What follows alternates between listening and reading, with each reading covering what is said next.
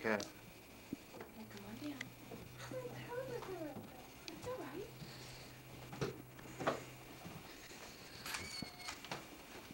Who's this for? It's just a decoration I put up that I in my trunk. Oh, yes. Yes. Oh, yes, Mommy, look. Right, wow. Oh, cool. What did you get? A Santa. I got frosting. Watch the staple. Oh, and I got pencils too. Oh, yes. What is it? Oh, yeah. Oh, I got that too.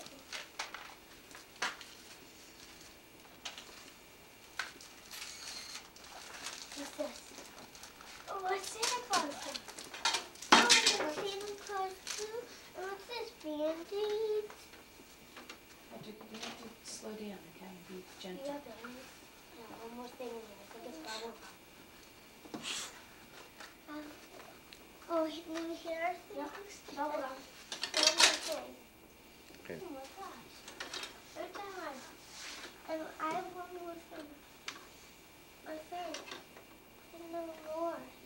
Yes, there is. I have one more, Mommy. Yeah? Bubble gum. Alright, now let's fix the stocking. I got all. Look what I got, Mommy. Yeah, that's I got new hair things. Isn't that great? Mm-hmm. Now we got something. That's Daddy's. Oh, whatever. That's Mommy. And you got nothing. I guess that wasn't a good girl. Oh, no. Why don't you leave your stuff down?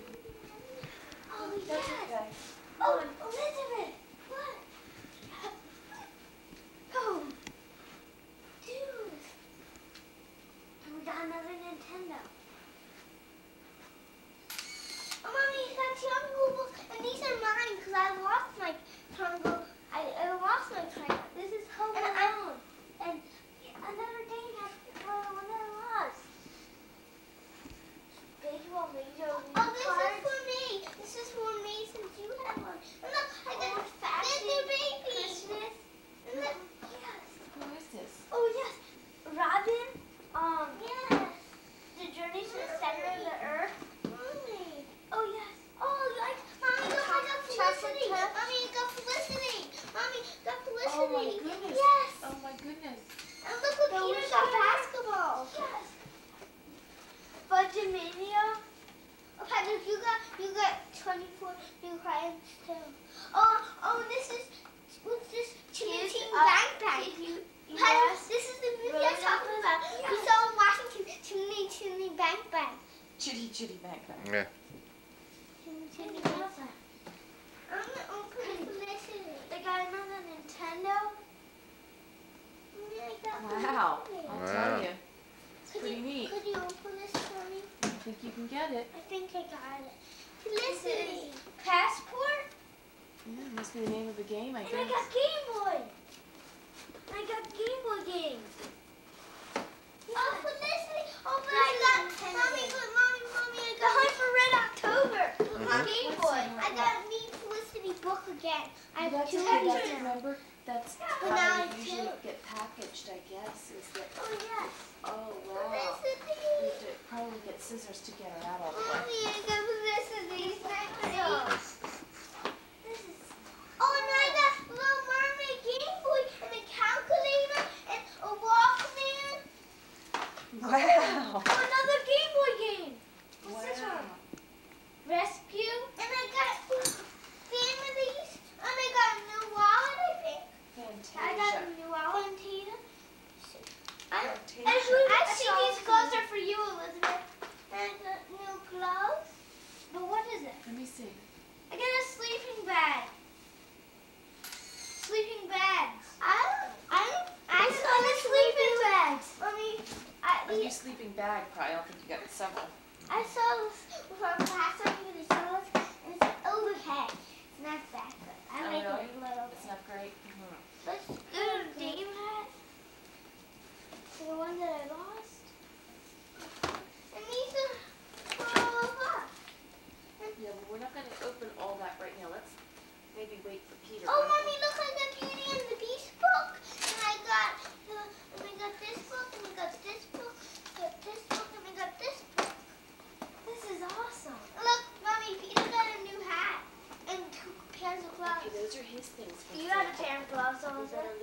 things alone.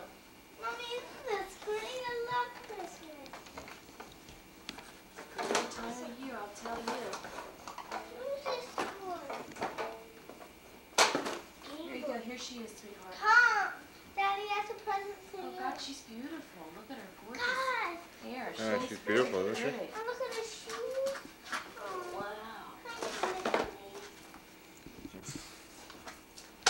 Can I let her lay in bed for a little bit? He did come. And Look at the present. he has Go in your toys. stocking. Look in your No, stocking. we're gonna do this first. Let him come over here. Go look at your toys, Look, sweetheart. Peter. Look, these are my toys. Peter, these are yours. These are yours. Look, these are mine. Peter, this is mine. We're just gonna look. Oh. Sure. Peter, look what Santa Claus gave you. He gave you all those. Come on, Peter. Let's go over there. Peter, work it. Peter's working. Peter, look at your train. Look at your train. This is for us. Smile, smile. Okay, one more, Hey, Elizabeth. yeah, One more, smile. say smile. There you go. Oh, there you go.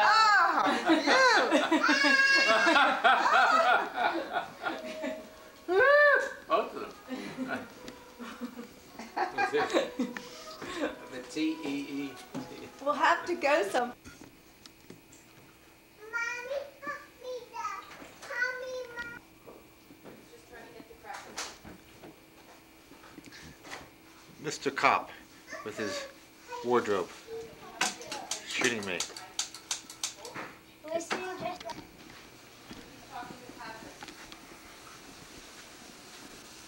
oh. Don't know.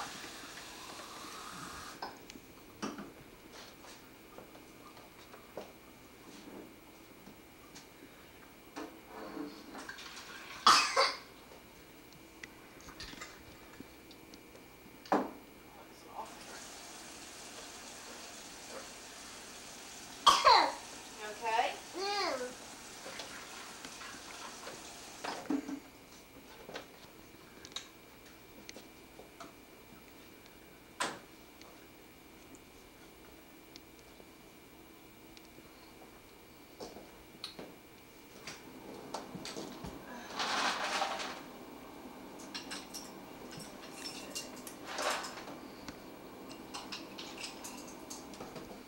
Get you another one. Throw that one. Hi. Throw that one out. Get you another one.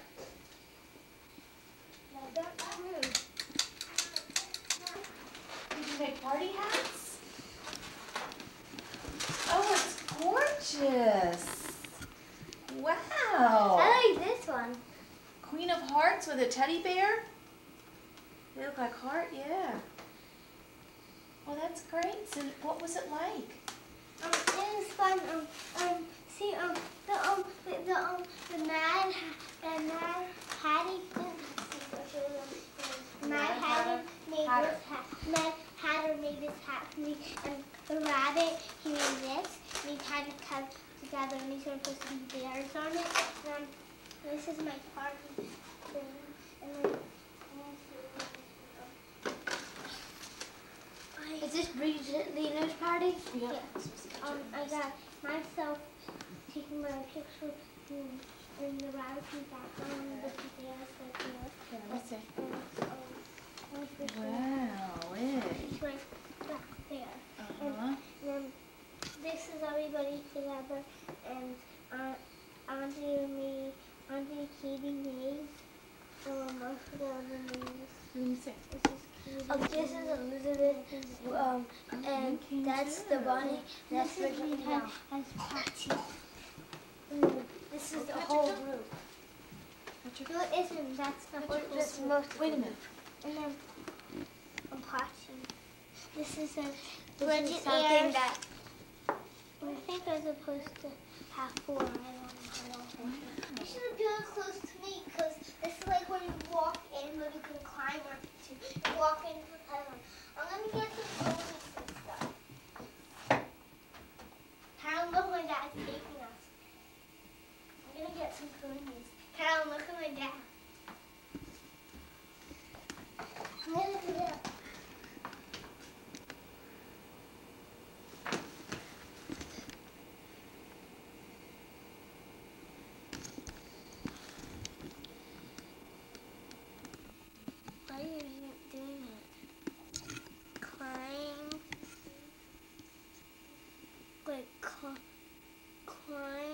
up a tree easily, but coming down is much harder.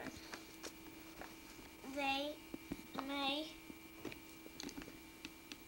fall.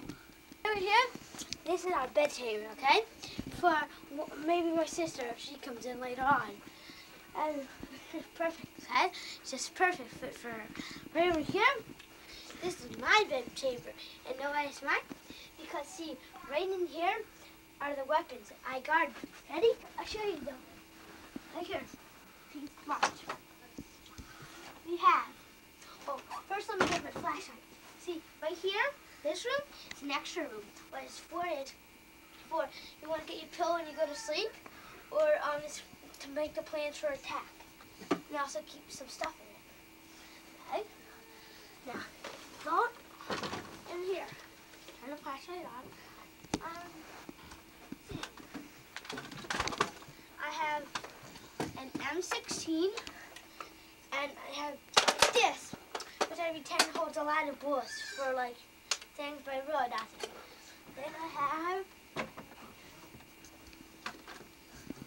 another machine gun, but it's not quite an M16.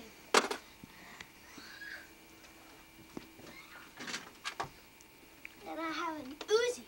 It's another machine gun, but see, it's smaller than all of them. It's different kind. See, there's different kinds of machine guns. But here, I have a rifle. It's one of those ones that you cock. Okay. Now,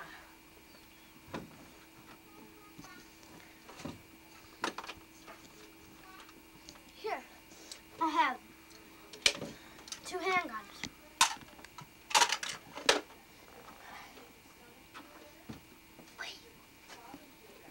Here, nunchucks. And here, I have a lot of pairs of these, and they're handcuffs. Get the bad guys. Okay? Now, I can put these back. Be very cautious about them, okay? Always be careful with guns.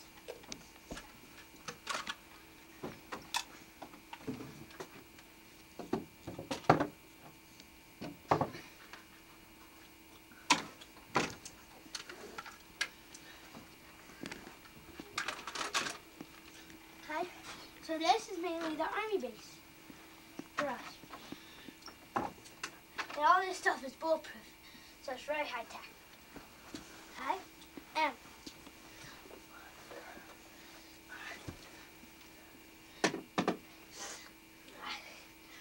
I couldn't have had this fort done.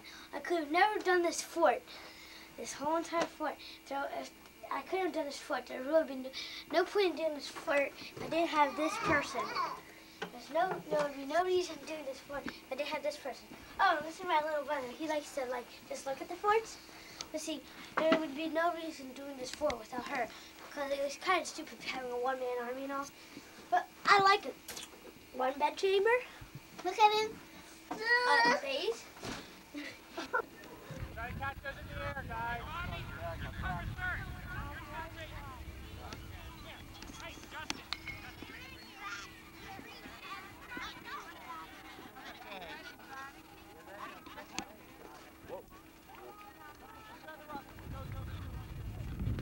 Run, man! Don't fight over it! Stop, Steven, stop! David is going to be there half an hour. I'll come right back to get him. So if you want, your car's up there. Patrick, could you go get people to the car?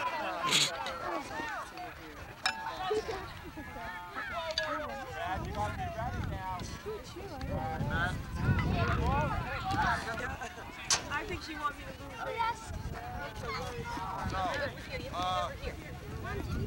There it is, Matt. That's it. Don't swing it around anybody. Good boy.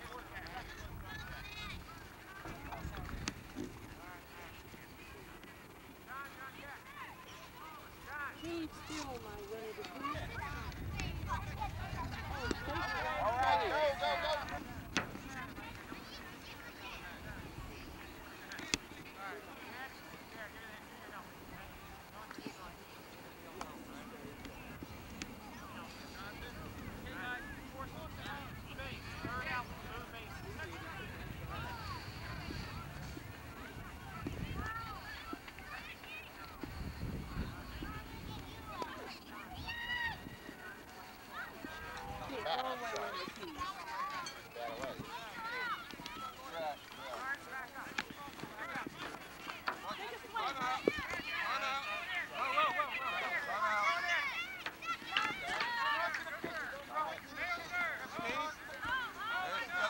Choke up left. Move in a little. Heads down.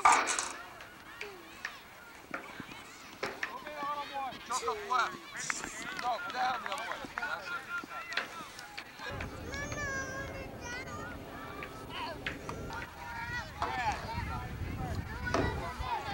Here, guys, here's another ball.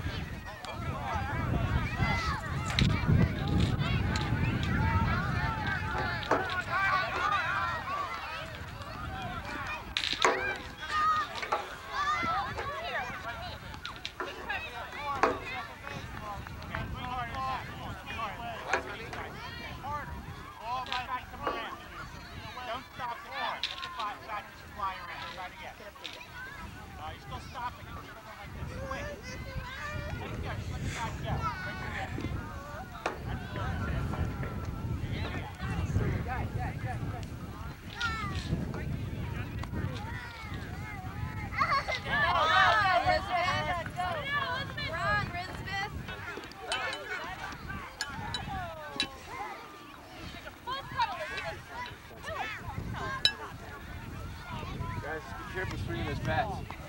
Huh? You might get hit.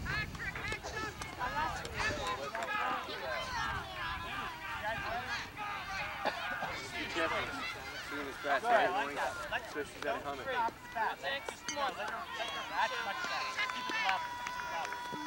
Where'd you coach you? Going down. See it suck? Yeah, You're good. Finish up. That's better. Okay. He asked me to come down here to make sure everything's okay. Swing hard and finish up. I think probably swinging up here. Eric? Oh, yeah. Eric? He's coming now on. He's gonna wanna. Which one's harder do you think? He's one person down here. This is not fun. But he has referees.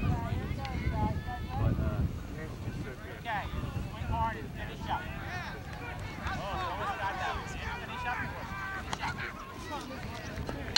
Okay, that's Mommy, I got 4 home runs for this bat. swing hard and finish up. Okay. Don't stiff in your arm. Your arm, relax your arm.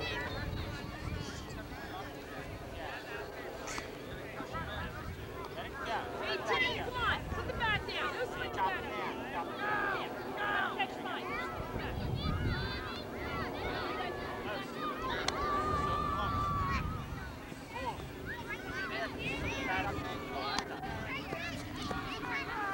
Okay, oh, that's foul ball.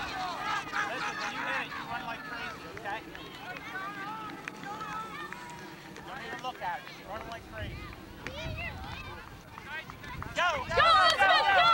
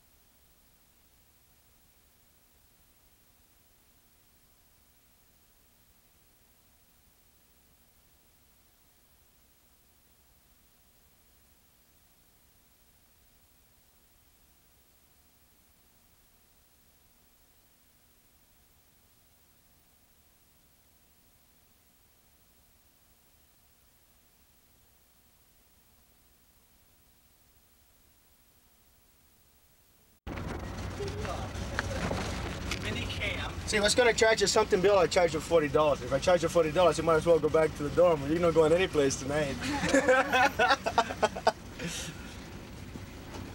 No, you gotta expect accidents, but you just gotta.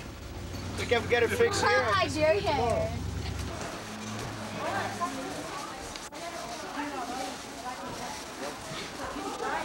Turn your head. You got the wrist.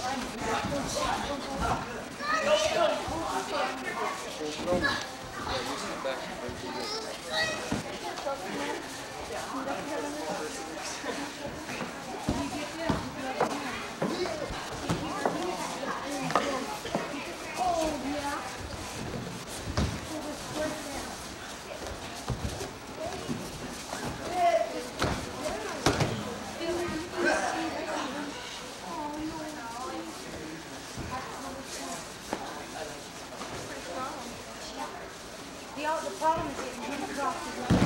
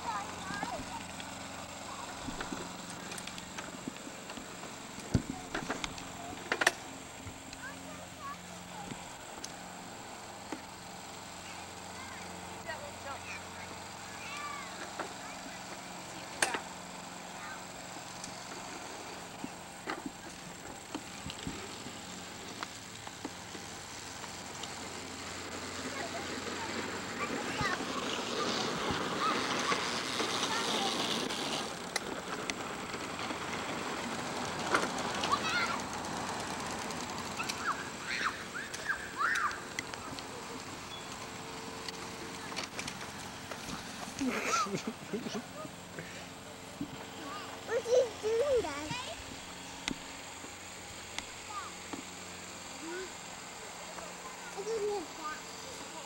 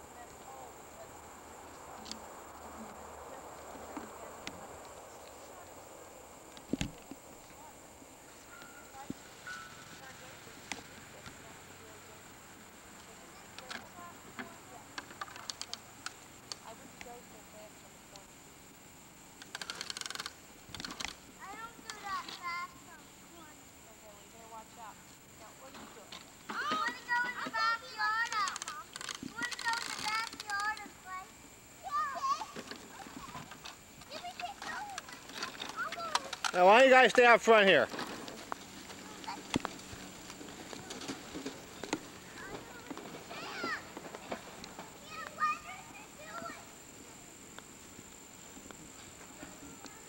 Elizabeth, come here. Come over to Dad, Elizabeth. Come here. Come get me. Over here, Elizabeth. Elizabeth, why don't you jump for me? Yeah, good jump. Jump more. Good jump. Go jump for Dad. Keep on jumping. Come on, jump. Now 1 foot at a time. 1 foot like this.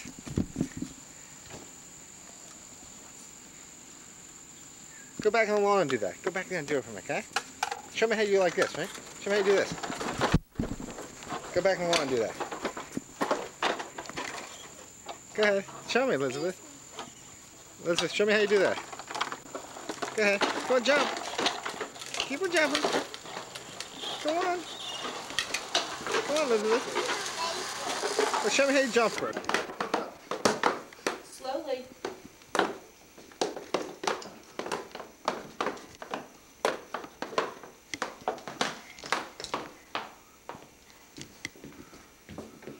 Look at me. Come on, Patrick, stop. Look at me. Look at me, Patrick. No. Who looks smashing? I look smashing. Who else looks smashing? That's it. Yeah? Turn around there, Elizabeth. Point to Patrick. You look smashing. Who looks smashing? Yes. Who? He. Well, you go tell Patrick he looks smashing too. He. Tell him. Patrick, don't do that. Stand back up there. Elizabeth, you tell Patrick. You look smashing. Yeah. He looks smashing too. I like the free clothes. Face dress.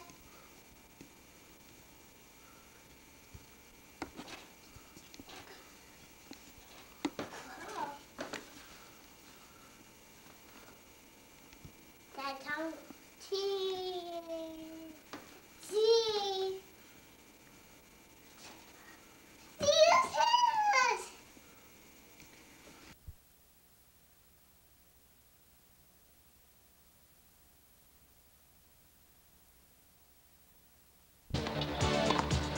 It's all over. She's done it. Chris Everett Lloyd wins her 6th U.S. Open championship. This is Chris Everett Lloyd. I'm on the team that always wins. It's United Sciences of America. Join me and hit your financial ace now. Bill Rogers. Bill Rogers wins the New York Marathon for a 4th consecutive year, and he did it in grand style and with confidence. He again proves he's the best marathoner in America, perhaps the best marathoner in the world. Winning a marathon or winning in life, there's one thing they both have in common, a winning attitude. That's why I joined United Sciences of America. This unique company is dedicated to improving the lives of millions of Americans and providing them with financial security. So join the winning team. Steve Garvey at bat, 1 on, 1 out. There it is, going, and it is gone, and so is the ball game. Steve Garvey almost single-handedly sends the Padres to the World Series.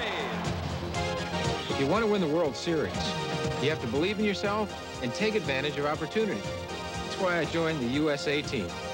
Their success system can make each associate a major leaguer. So join me on the winning team now. From San Francisco to Miami, from New York City to Southern California, from the courts of Wimbledon to the Boston finish line, these great American champions are part of a national movement that's now yours and mine. I'm William Shatner. If you've been waiting for that big break, this is it. Have your dreams outgrown the reality of your job? Are you tired of limits on your income? Waiting for a raise that never comes or is never enough?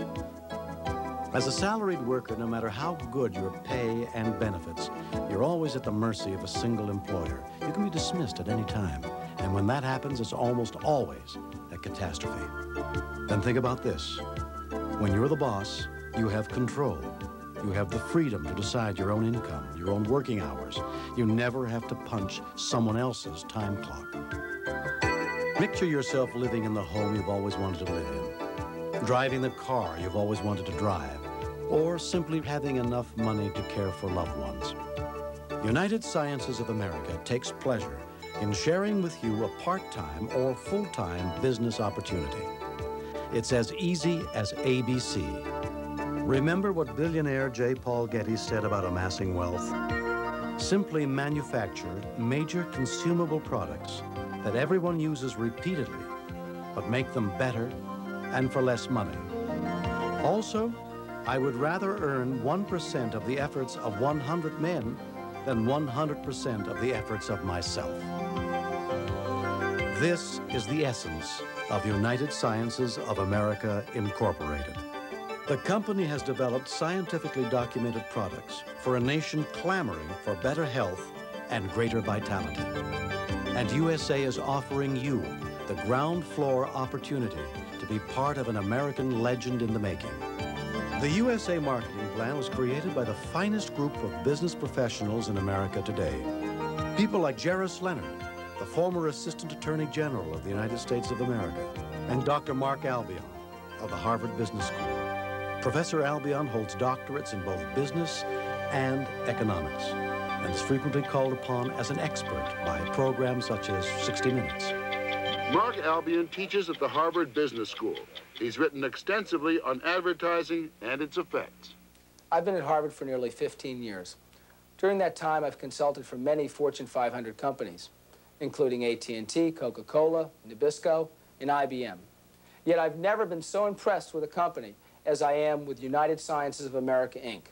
This organization, its talent, its integrity, its plain, simple commitment to excellence is unsurpassed in American business today.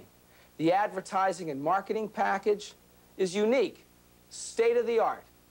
Anyone who uses this package properly will become very successful. I feel that United Sciences of America will capture a significant share in the multi-billion-dollar nutrition market.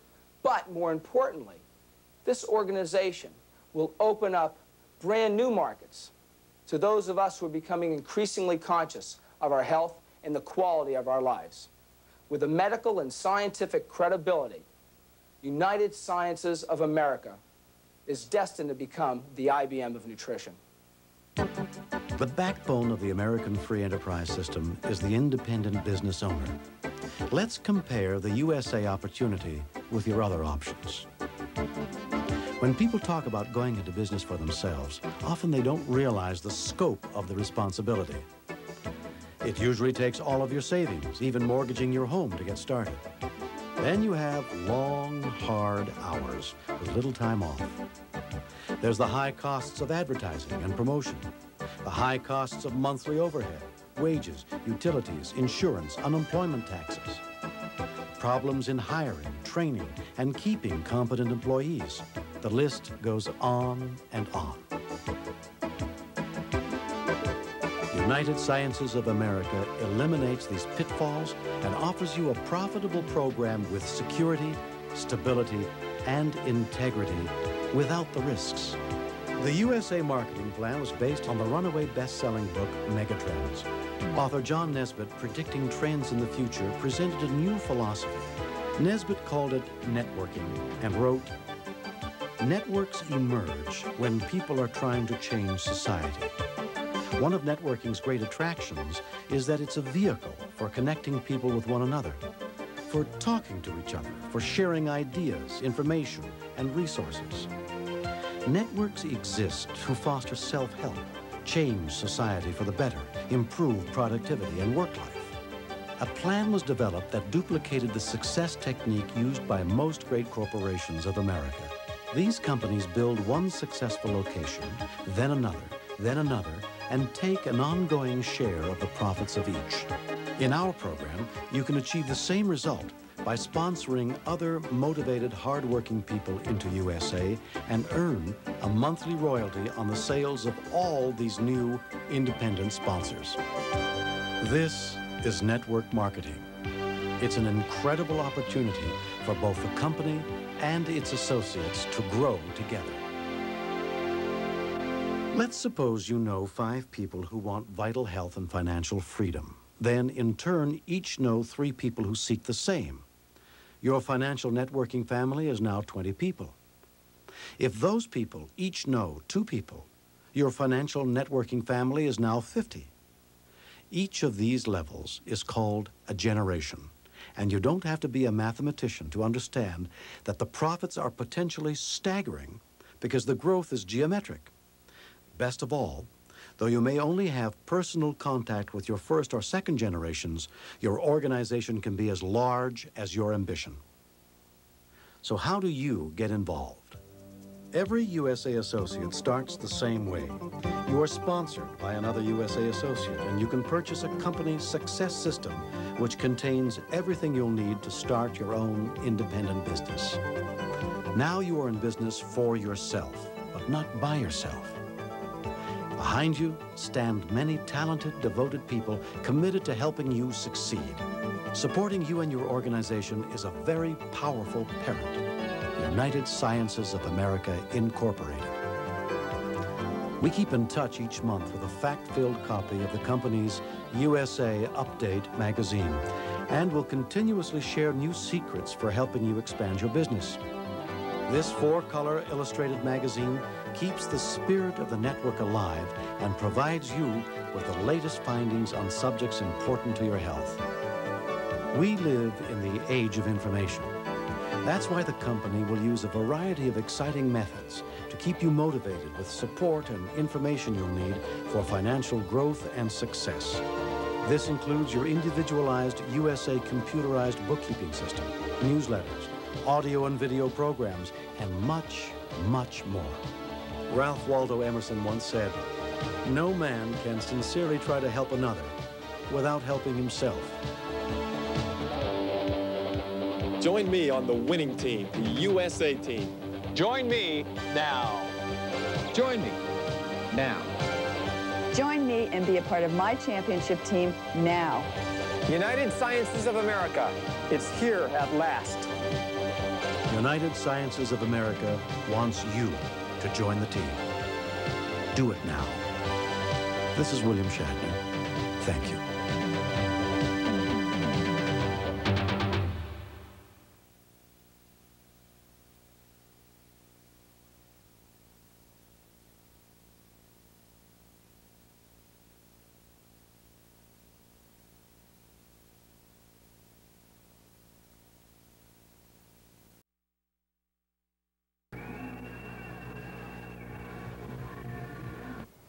Hi, my name is Hayward Nishioka, and I'd like to share with you a few thoughts on what we coaches think are some of the qualities that go into the making of those special breed of people that we call champions. To do this, I've selected a different format, one that I think will be of interest to parents, coaches, and athletes alike. Rather than a step-by-step how-to tape, this presentation conceptualizes and names some of those ideas that we previously had about judo, but never quite expressly identified. But now, here they are in your edition of Star Power Judo. After viewing this tape, parents should have a better grasp of what they may want to support in their child. Coaches will have to turn their direction to different drills and training methods that will build us future champions. For the athlete, well, the athlete will know what he will have to do to attain Star Power Judo.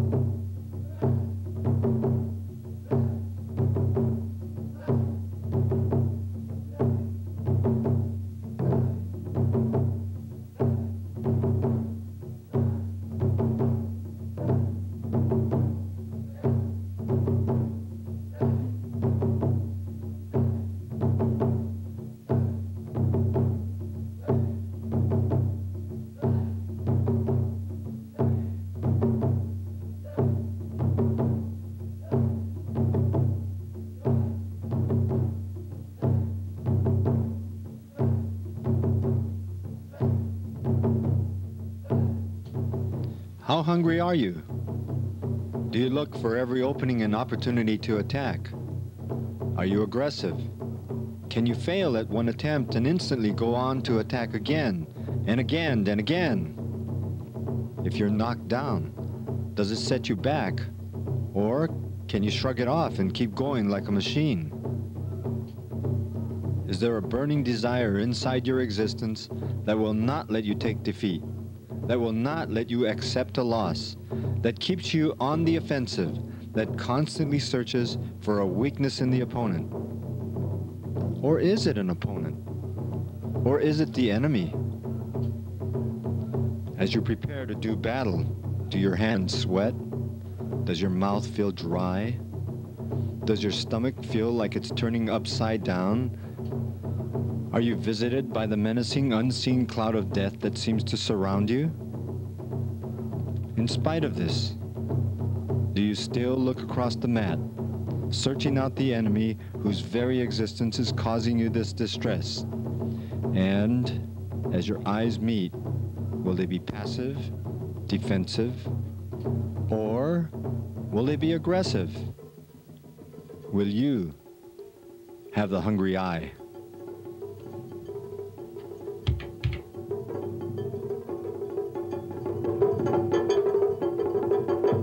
Visualize yourself a champion. Visualization creates hope.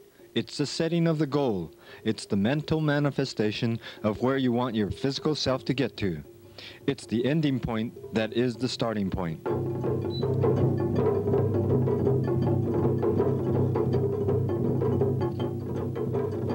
The will to win.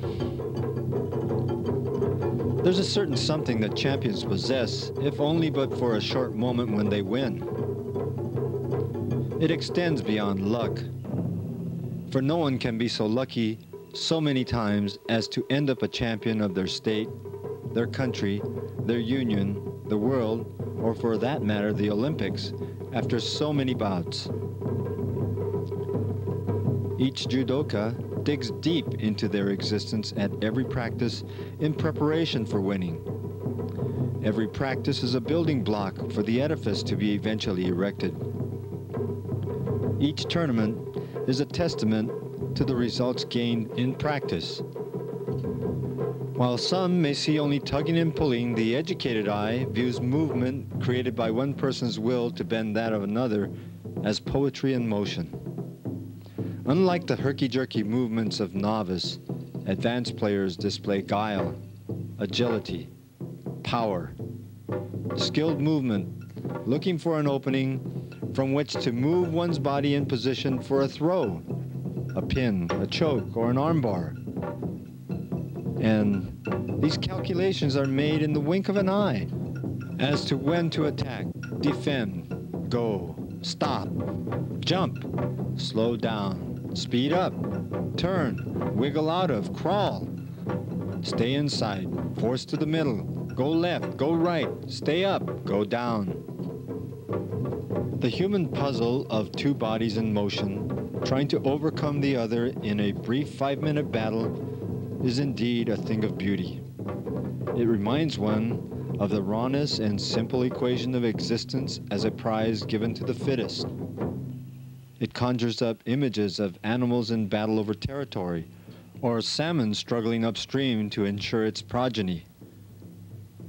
What nobler way to display man's quest for some form of perfection than to test the human will to win against that of another. Champions love what they do. If they do it right, the endorphins or natural opiates of the body flow, and it feels great. Great to throw, great to pin, great to choke, great to armbar, great to have control over our environment, great to have tried our very best. In the movie City Slicker, Jack Palance, who plays a crusty old cowhand, raises his index finger in explaining to a couple of dudes, everybody's got to find this. If judo is your this, you've got to love it. And maybe even for a brief period in your life, it has to be the all-consuming #1 thing in your thoughts and action. If you can do it here, you can do it there. and anywhere. You can concentrate your energies, focus on life's problems, love life.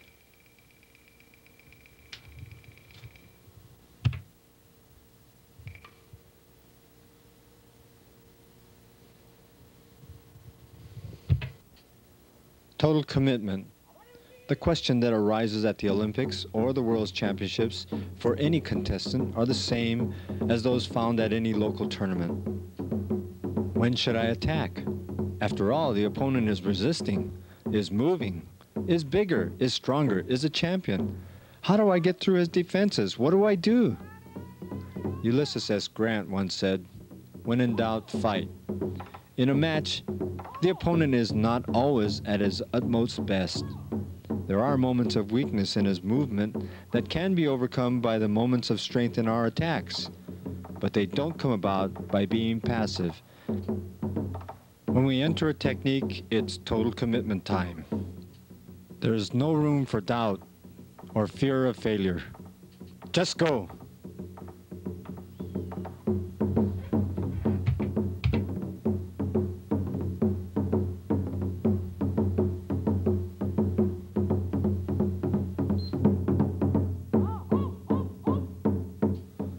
World-class judoka seemingly have turbo power. They'll enter into a throw and maybe stop, then suddenly burst ahead with a second kick, overcoming the resistance of the opponent. Others may even come out of an attempted throw and immediately re-enter to finish off the opponent. Why does this work? Well, sometimes a competitor, once having blocked an attempted throw, thinks it's over and there's a brief moment of relaxation. This relaxation may be ever so slight, but just enough for this stellar competitor to find a weakness in the opponent's armor.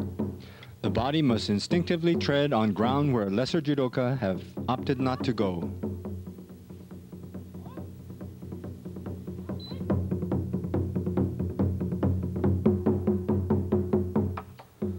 The advantage of grip-and-go judo is apparent, as many top-level competitors can attest to.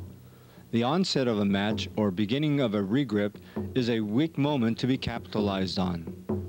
Since the mid-1960s, when judo became an official Olympic sport, new techniques have made it possible to effectively throw immediately upon gripping the opponent.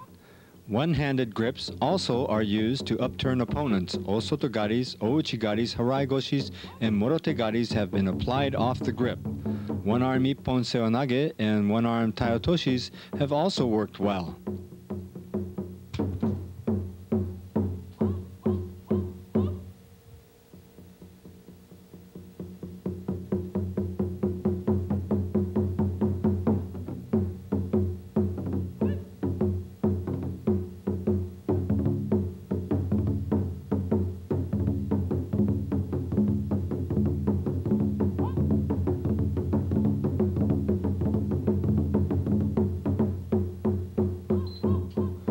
Judo under adverse conditions.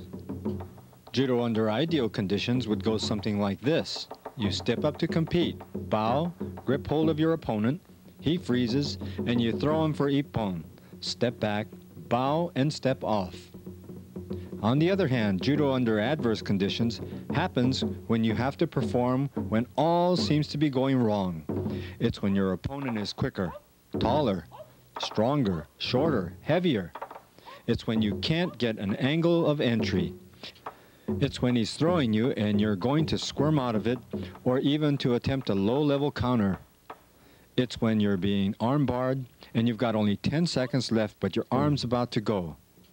It's during all the seemingly impossible situations that competitors perform under. But perform you do.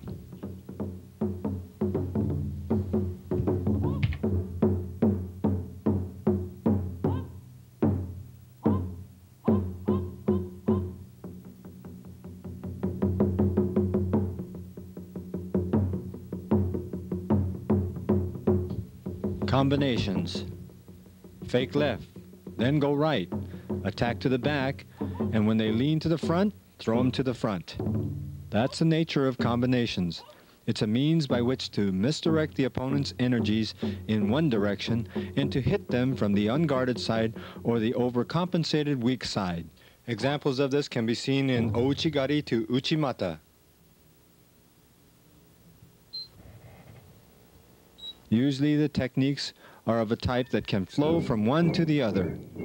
Obviously, a tomoe-nage to seo-nage is out of the question. Almost every major player has at least one of these combinations that he keeps up his sleeve. Combinations are not limited to standing techniques, but also can be seen in mat work, where a myriad of combinations can flow one technique to another.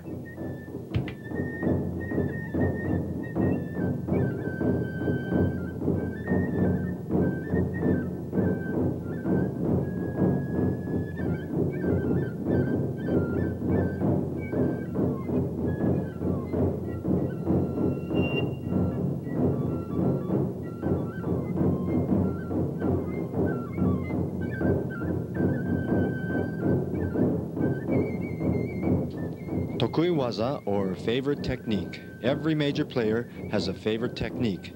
It's the one where the other guy can run, but he can't hide. It's the one you've practiced for months to program your muscles and nerves to find the opening. Even if the opponent were to escape, it's the move that he has to worry about. And if they're looking for the Tokui-waza, you hit them with the other Tokui-waza. It was reported that Kimura Masahiko, one of Japan's greatest judoka, would practice nothing but one-arm shoulder throws. In tournaments, he would drag his unwilling victims to the center of the mat, and while his opponent knew what he was about to do, he would slam them to the mat with his ippon seoi-nage. Later, he took it easy as he added to his repertoire the osotogari. Now, when they resisted to the backside, he threw them to the backside with the osotogari.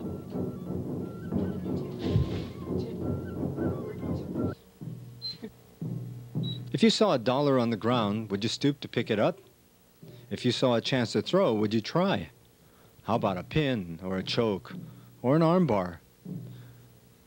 Well, would you believe that in the past, there were contestants who would pick up the $1, attempt the throw, but pass up the pin, choke, or an arm bar? Why, you ask? Well, that's the way it was in the 50s, 60s, and 70s. Especially in the U.S., where not too many people were well-versed in mat techniques, much less understanding the subtleties of making a transitional move to mat work. In Europe, they were trying to find a way to beat the inventors of this wondrous sport of judo, while in the U.S., we were busy mimicking what we felt to be perfection. The Europeans started with a weak link in judo, and that was mat work. Not only did they create new pins, they created ingenious ways to enter into pins, chokes, and arm bars. What is interesting to note is that these transitions to this day do not have names, and for the most part go relatively unnoticed. Only with the advent of video do we really see the beauty of these transitional moves. Slow motion, replay, and still buttons enable us to study the various moves at our leisure. In doing so, we can see that the transition from standing to mat occurs in many ways. Some moves are instantly transformed into point-getting techniques, while others are control-oriented, where the competitor first gains anatomical advantage over his opponent, and in a series of stages moves into a pin, choke, or arm bar. Because these moves have never been identified, only the initiated really have access to understanding them. But now, you're initiated. Do the unexpected. Mercurial's the word. Look it up. That's what many champions are. That's what you must be. Fake left, go right. Be noted for a certain throw one year and do something altogether different the next year. Prepare to be unpredictable. Keep your opponent on edge. Change up on him. Do the impossible. Do the never-before-seen techniques. Act weak when you're strong, strong when you're weak. And when he finally expects you to be unpredictable, do the predictable. Maybe.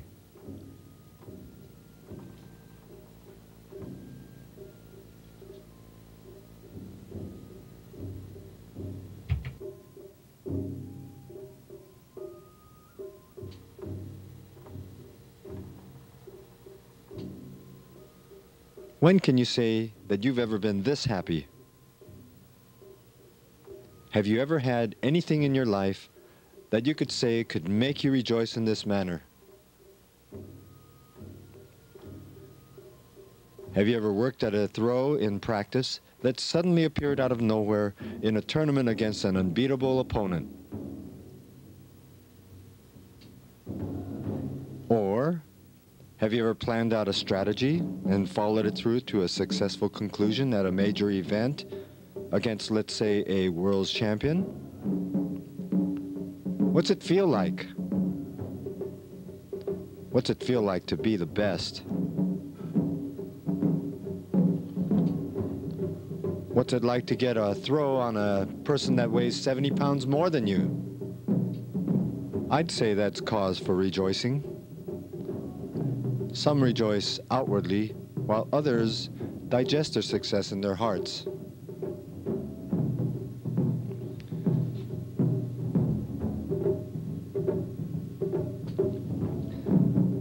After you've invested so much in your preparation, gone to the tournament site, waited an eternity for a match whose outcome was now to be finally unraveled in a brief 4 or 5 minute match, you bow, you grasp, you attack, you win, you celebrate.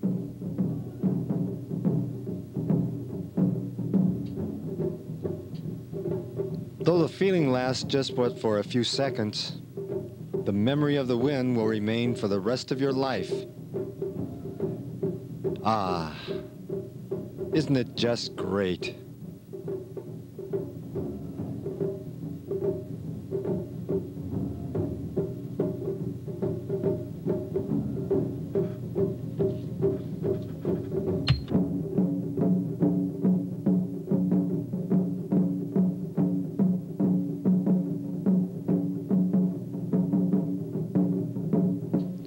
Mat work, or newaza, is mainly an area where it's a matter of time or submission. There is very little subjectivity to it, other than possibly to decide whether a never-before-seen pin qualifies as a pin or not.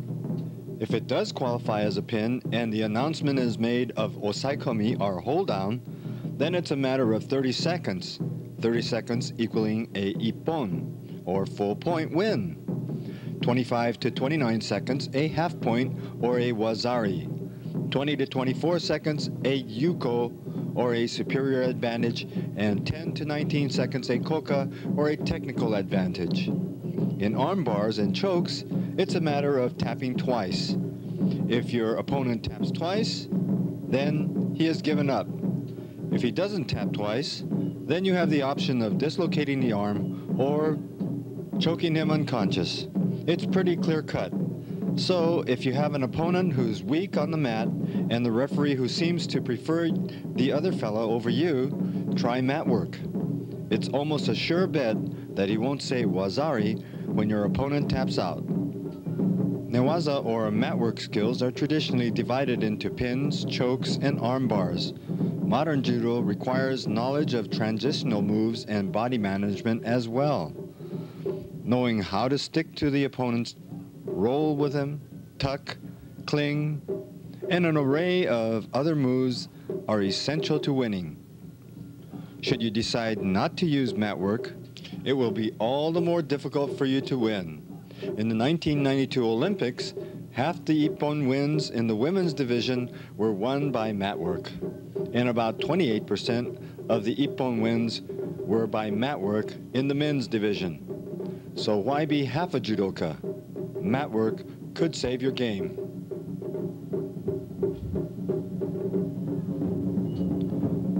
Things that affect the mind affect the body. If you think you're happy, your body is usually in good health. If, on the other hand, you hold no opinion and you don't feel one way or the other, and 4 or 5 people approach you and tell you you don't look too well, you begin to feel down. You may even get sick.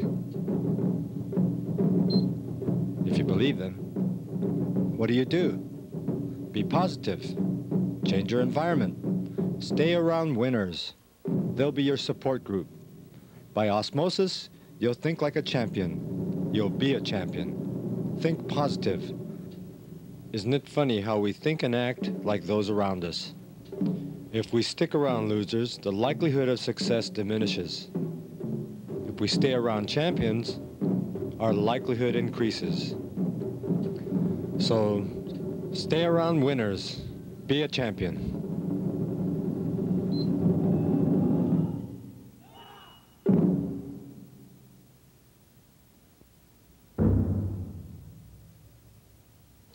I think, therefore I am, is a good statement to begin with. All things seem to emulate from just the thought. For example, at the turn of the century, if someone were to have said to you, man could fly, you would think they were crazy. But today, man flies at more than 1,500 miles an hour. In the realm of judo, what of winning a match without a pin, choke, or an armbar, or a throw, or even a decision win? Naoya Ogawa of Japan did it in 1991 and again in 1992. Perhaps in the beginning he wanted to see if he could do it. He did. It was all on penalties. First he caused his opponent to step outside, then twice to stay in the red zone for more than 5 seconds, thus winning his match without even throwing, pinning, choking, or armbarring. To a lesser degree, cerebralizing your judo may be just a simple act of studying your opponent's strengths and weaknesses to avoid his strengths and to capitalize on his weakness. Like, if he's good on the mat, work him standing, or vice versa. If he likes to go left, you go right. Cerebralizing may go so far as to even know the quirks of the referee and to play them as well. It's also knowing where you stand in the pairings and to make mental preparations for the ensuing battles. It's the what do I do if plan. And remember, anything you can cerebralize is possible, if you think about it.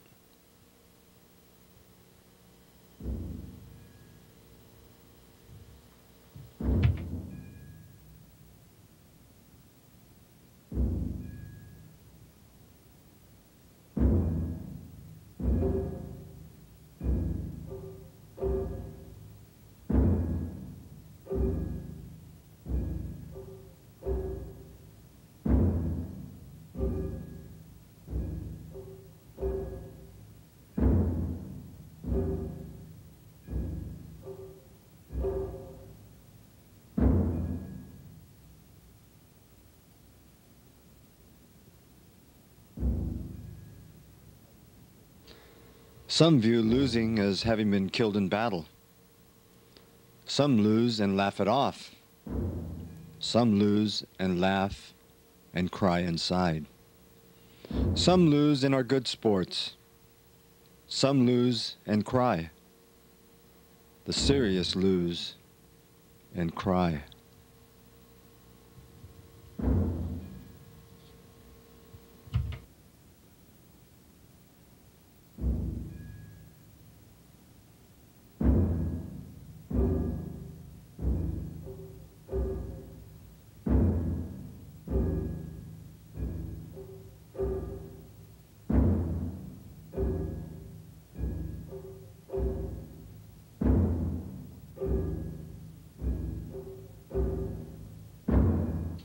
In practice, we all have our nemesis. It's that guy who can throw you at will, who makes you think about him all the way home. It's like that gnawing feeling of an unresolved argument where you could have said certain words and gotten even, but you didn't. Next time, you'll try harder. You resolve in your mind you're not going to be thrown. Damn, he threw me again. But it was harder for him. Next time, you resolve in your mind and your body not to be thrown. He got me again, but not as effectively. Next time you frantically search every corner of your being, resolved not to be thrown. Ah, success at last. And it works. It works with everyone whose resolve to throw is weaker than your resolve not to be thrown.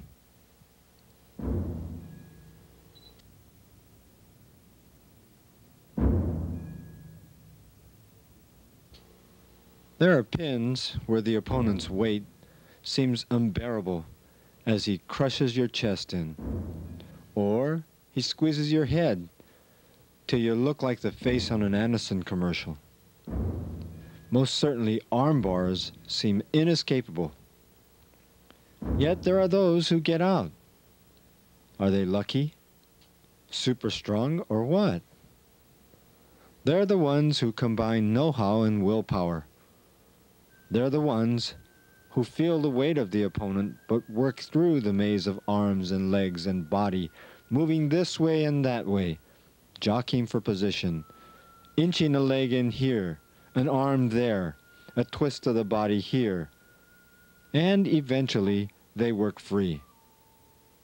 Sometimes it's just sheer power, overcoming the power of the opponent.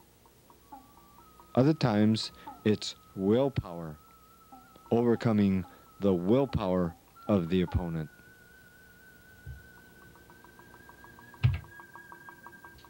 Some counter moves are executed so quickly that the untrained eye and sometimes the trained eye may not catch the technique.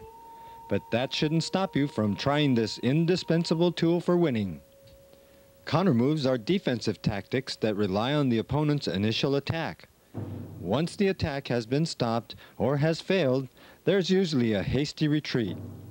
If the retreat is an unguarded one, then that weakness can be taken advantage of. Many of the counter moves are pre-planned and anticipated, but there are some counters that act out of the sheer need of the moment. In any event, counter moves have one great effect on the opponent. They create caution and indecision. Now he's psychologically at a disadvantage since he cannot fully commit to a technique attempt, in fear of the counter move waiting in the wings.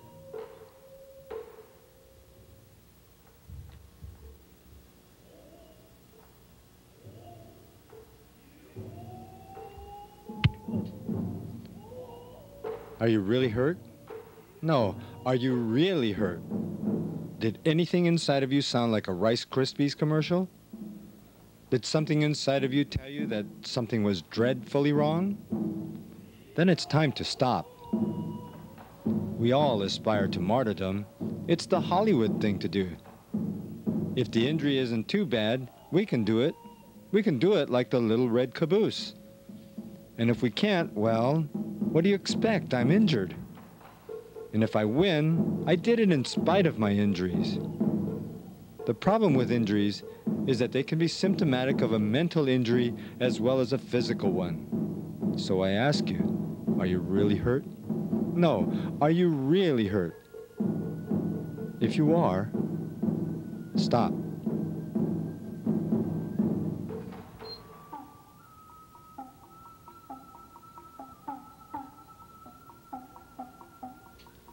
Can you do your judo while you're upside down?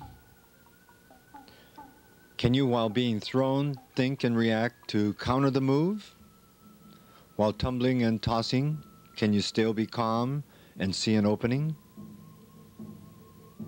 Champions can.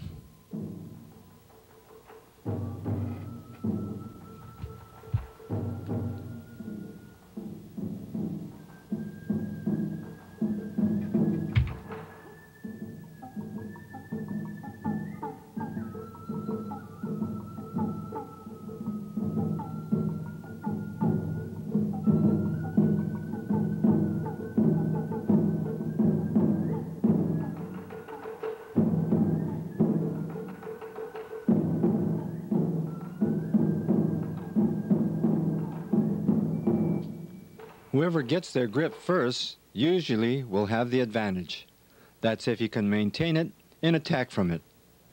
That's why so much of today's training and thoughts go into grip fighting.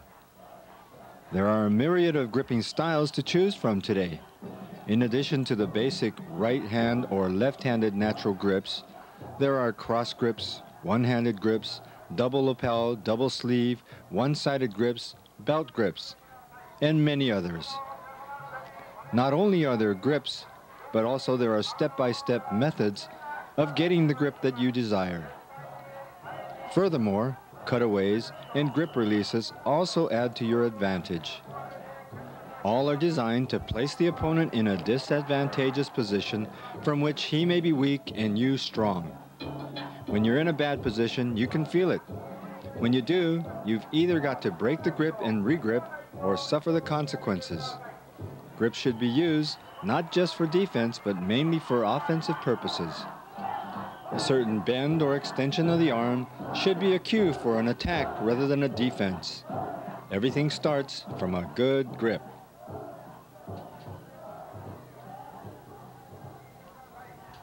You're ahead by a technical advantage or a koka.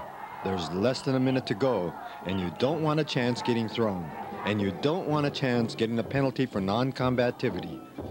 What do? Go to the edge, execute a good non-counterable throw, and go to the mat. If you're in luck, you'll end up on top.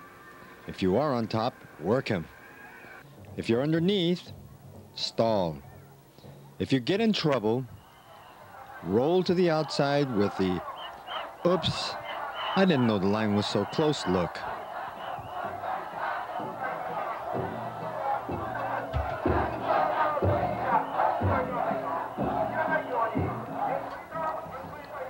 When we were kids, we'd walk on the cement edge of a curb and try not to fall off. Or perhaps skip from rock to rock, balancing ourselves as we forded a stream. With judo, the curb moves, and the rocks, they try to throw you. In judo, we try to keep our balance while upsetting the balance of the opponent. And this is supposed to happen while we push and tug each other. It's a constant search for supremacy, feeling the opponent's movement and weaknesses and shifting away to higher ground and coming out with the upper hand. Body balance for judo is like surfing, only the balance has to be maintained while reacting to the opponent's movements instead of the surfboard reacting to the curl of a wave. It's your internal gyroscope that puts you on top after all the twists and turns have been completed. If your opponent is a national champion and you're only a white belt, if he looks like the Terminator in a judo gi and you're only the 130-pound weakling, what's going to be your strategy? Well, divide the match in half. Fight the first half defensively. It doesn't even matter how many penalties you might get for stalling short of a hansokumake or penalty loss. The second half, fight your heart out. This is indeed a better way of fighting than to go out and be thrown in the first 10 seconds and not to have learned anything about your opponent for the next time around. Who knows, you may even win this time.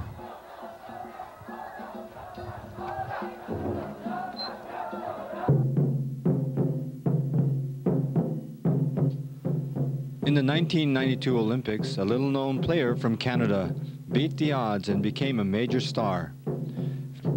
His first opponent from the Netherlands, Ben Spijkers, had a wazari on him. He now needed an ippon to win.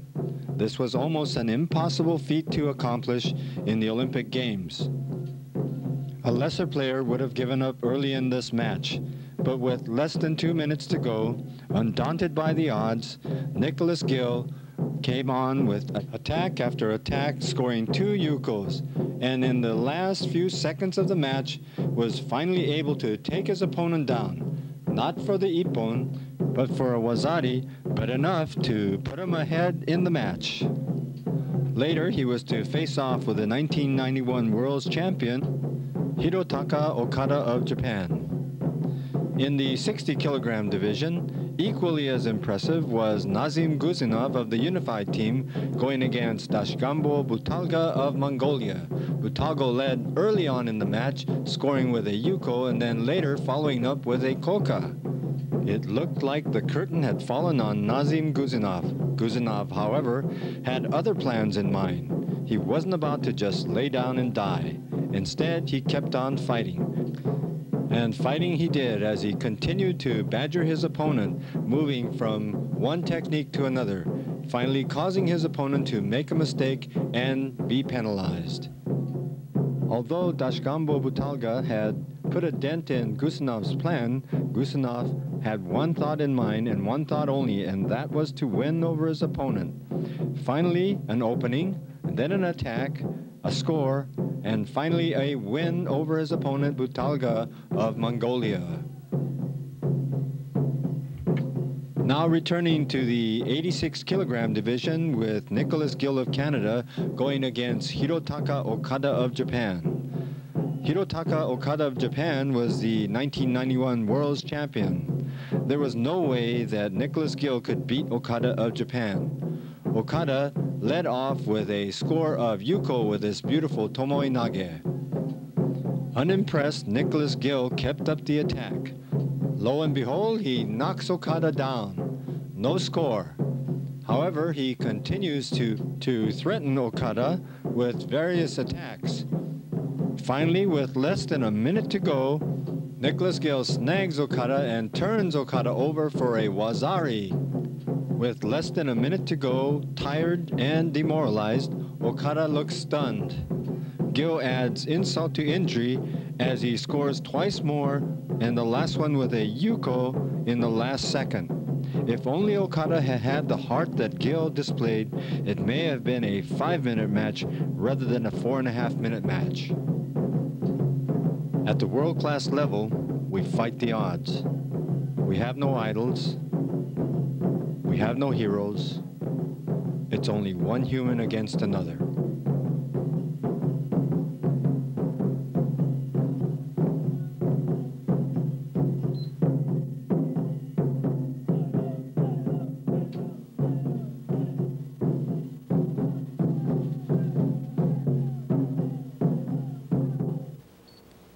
From the USJI, I'd like to thank you for your attention, and I hope that you have been able to glean something from this videotape presentation.